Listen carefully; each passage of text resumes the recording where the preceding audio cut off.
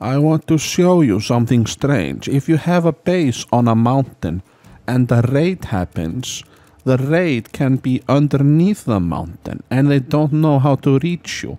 Every raid in my new second base has been weird.